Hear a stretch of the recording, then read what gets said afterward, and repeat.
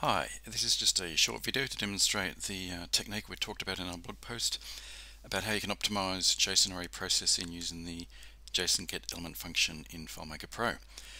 So in this sample file I've got some sample JSON here. It's got 486 records and each of these records has a series of fields as well as some nested arrays. So there's a nested array for tags and a nested array for friends.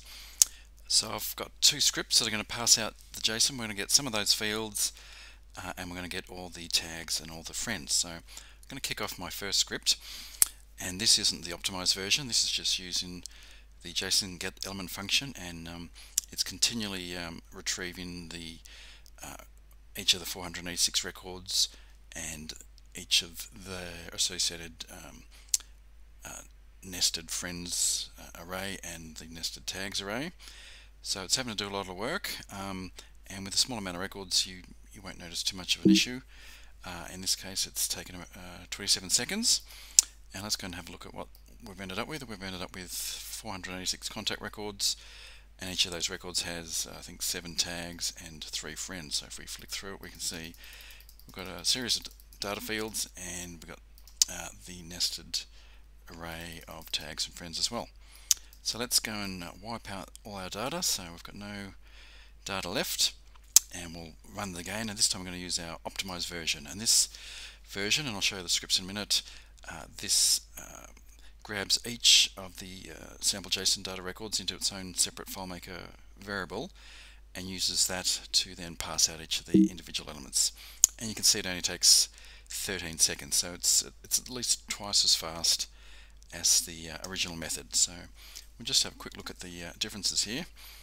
Here's my version 1 script, and here you can see I'm pulling out each of the individual fields for each record, so just using a counter to grab the separate fields, and then I'm getting a count of the tags, and then I'm going in and having to retrieve each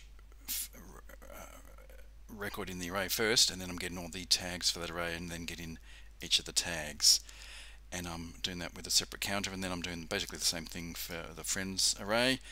I'm continually retrieving the parent record and then getting the individual record from the friends array. If you look at the optimized version, you'll see I'm basically putting each individual record into its own FileMaker variable, this $record variable, and then I'm just referencing $record from there on. So it's only having to retrieve the JSON data once from the sample data array, and then my $record contains each record, and I'm just using that to pull down the individual fields and then the tags and as well as the friends. So just referencing $record continually. So the JSONGetElement function is having to do a lot less work in terms of having to trawl through the 486 records, and this is a fairly simple bit of sample data. But if you had a much more complicated one with invoices and invoice line items and invoice tax items and shipping items and refund items, it makes an even bigger difference. So feel free to download this sample file and check it out for yourself, and